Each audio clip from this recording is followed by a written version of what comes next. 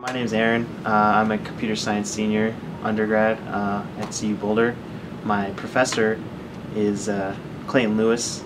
I've been working with him for the past couple of years, doing research on brain-computer interfaces actually. Last year was just an initial research on neuroscience and the current state of brain-computer interface technology. And this year I actually wrote a proposal and got funding to get my hands on some of this technology. So this is the Epic headset. It's the first, among the first of its kind in the consumer industry for brain-computer interface technology.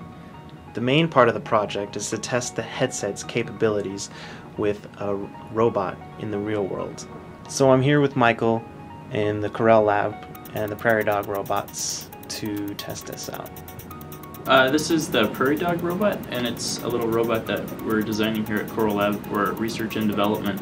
So it's got a lot of capabilities for a really inexpensive robot, which is neat. It's built on top of the iRobot Create platform, which is kind of their vacuum platform without the vacuum in it.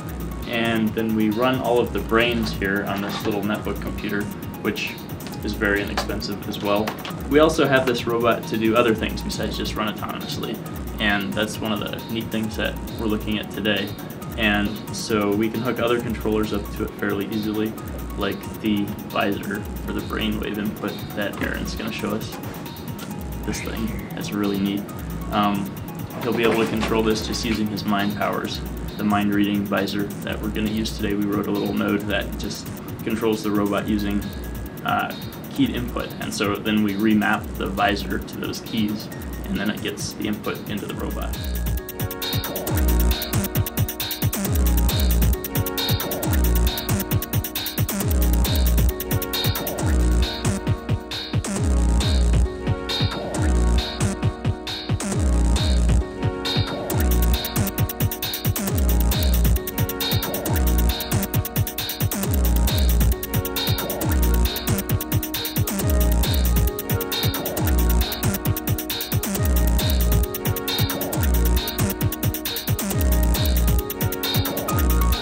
The hardest part, is actually figuring out how to turn it.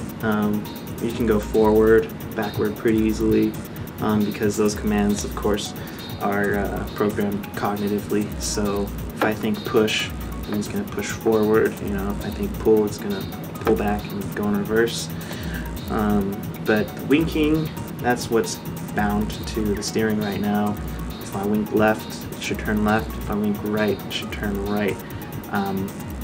But according to the visual mapper, I'm either blinking or raising my eyebrow or smiling whenever I try to wink.